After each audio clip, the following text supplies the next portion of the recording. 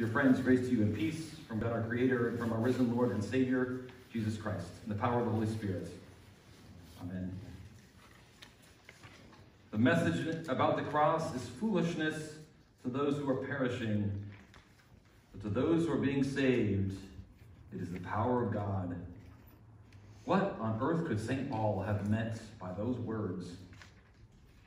He had pledged in his ministry to preach Christ alone and him crucified.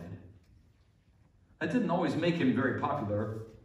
His message was confusing, even offensive to his listeners. He knew his audience fairly well.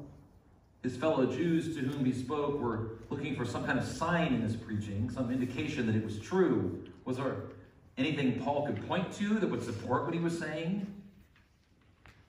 On the other hand, the non-Jews, the Gentiles as they were known, also called Greeks in some translations of the Bible, sought wisdom. They preferred long philosophical treatises about the meaning of truth or the purpose of life. If his preaching could speak for the desire to understand the mysteries of the universe, then it would be useful to them. Unfortunately, Paul couldn't please either of these groups.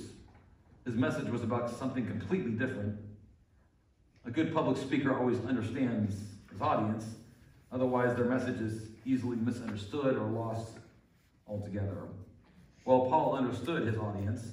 He just understood that what he was selling, they weren't buying. Many of them anyway.